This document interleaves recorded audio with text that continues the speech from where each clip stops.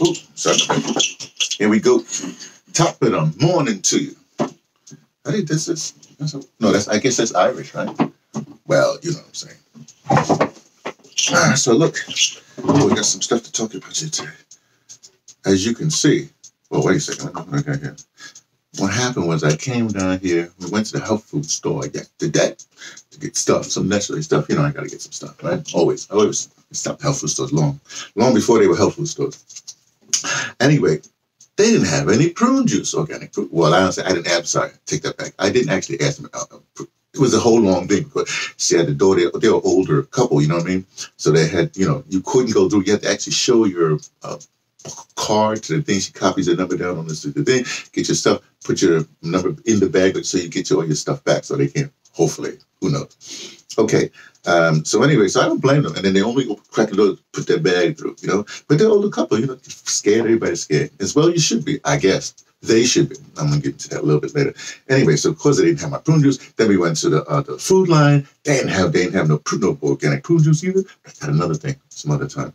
But so I did, my sister did have some Smooth Move tea. Smooth Move, Smooth Move.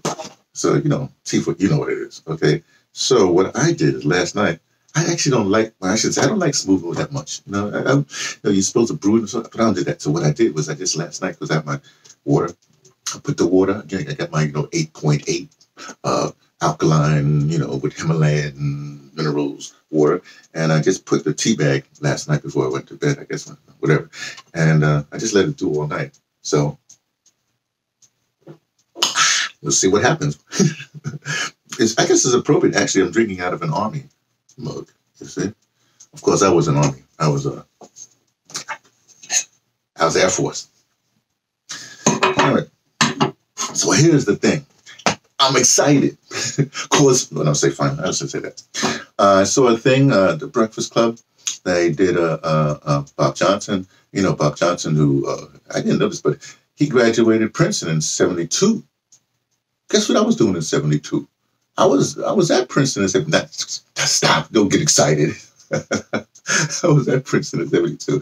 I was working at Princeton Hospital, and long story short, anyway, long story short, my best friend who I've been going to see in about a month, in St. Louis, he was attending Princeton too. He's the one that did Saturday Soul with JB. So that was my first task in radio, in community radio, was the WPRB, that radio station there in Princeton, and I was a poet in residence for his program. I bring that all up because Bob Johnson, I don't know, he graduated in '72. So I called up JB. I said, JB, this guy, do you know this guy?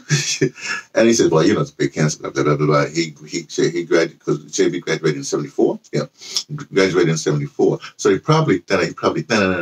So isn't that interesting? Hey, the world is connected somehow. Actually, I know when I go to JB, I see the Princeton alumni book, so I guess let me go off on that. But here's the important thing. But Bob Johnson got his bones because, some Republican types, corner business types, they gave him enough money to do BET, in partnership with BET. So he was the face of it, and then later on he sold Vodacom, blah, blah, blah.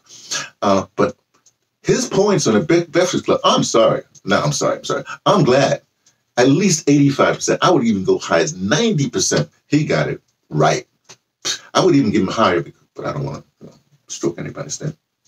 But it's amazing. And it's interesting because all my life, I shouldn't say it like that, the folks like Bob Johnson, we have never known them to be like, black community. So anyway, so I started to think, I said, wow, this is interesting because even with ADOS, not we, but, people are, you got to be on ADOS with you, da-da-da-da.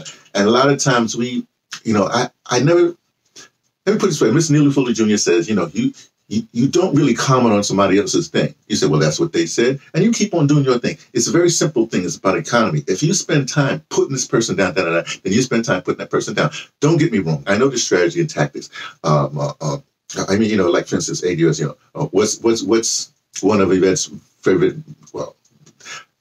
anyway, their favorite whipping person is Charlemagne the God. And I always disagree with that, not because, First, you have to know where the God thing comes from. He's explained before. I think he was part of the 5%. Whatever.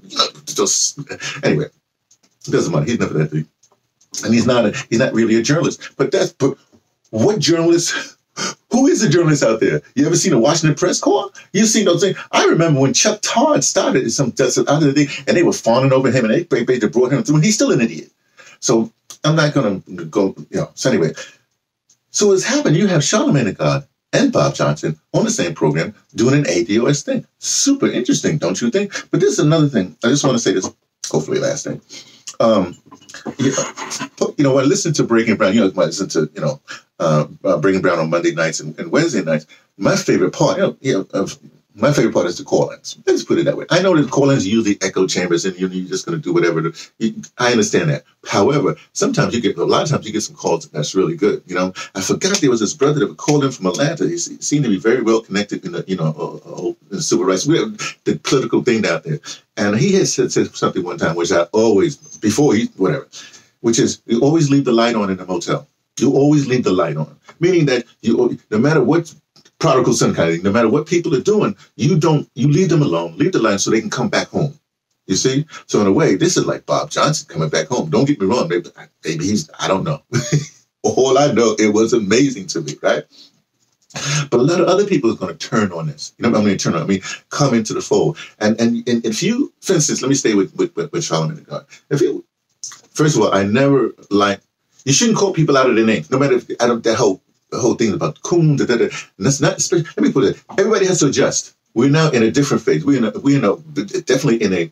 You can't say war footing because war footing. As you know, we're my Ogun stuff. Ogun is red, black, and green in the Yoruba pantheon, and then Ogun is I'm a child of Ogun, which means that Ogun is the warrior. He's the one that with the machete and the grass skirt, and I can get you a whole thing about Ogun, but he's the one that cleared the path, and so that the other Rishas can come down. He's the one that cut the grasses because he made iron and da-da-da. Doesn't matter. All I'm trying to say, and also Ogun is about, what's my thing over here? Ogun, remember, he's an iron and steel. Here's the way I relate to Ogun. Ogun is also, shouldn't you say, this is a surgical instrument. Well, it's a surgical instrument. Since he's in charge of surgical, he's also the Orisha for medicine. I'll say medicine, but for medicine, for tools of medicine. So basically, Ogun can war and heal at the same time. We get into that some other time. I'll debate. I won't debate any Yoruba scholars. I'll send John Mason or my spiritual advice to debate Yoruba scholars on this. Anyway, so this is important because a lot of people are coming back. And at the same time, we need to knock out some people. I'll give you an example. I saw Marianne Williamson was being interviewed by, the Hill people, to Crystal and Saga, whatever happened. And what she was saying, I always follow little Marianne. Well, she was at our conference, the first conference of ADOS last year. And right now, if you listen to her, it's like they're putting Barack Obama there. But, she has done more for ADOS than Barack Obama. She has done more more for the downtrodden community than Barack Obama. So we should never. And I'm waiting for him to come out because people are going to be beating on him really bad. Oh yeah, well, what was you in Occupy Wall Street and Black Lives Matter and all this and remember you call us thugs and da. You said all that. Whoa, you called us names. We wanted to welcome you in, but what did you do? That kind of thing. So we have to. So anyway, so I'm very hopeful because what's happening is if we stay in our stuff, right? There's other stuff. People have other agendas all around, but if we stay strong and keep on moving again, that tip of that spear, the tip of that Ogun machete. If we do that, no matter what everybody else is doing, no matter what all these other people are doing, it doesn't matter. So I am so happy. I am so hopeful.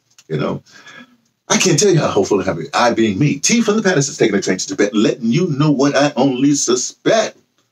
For reality, or the Virginia deaths of the ADOS. That would be the American descendants of chattel slavery, or the North American descendants of chattel slavery. Take care. Check your later.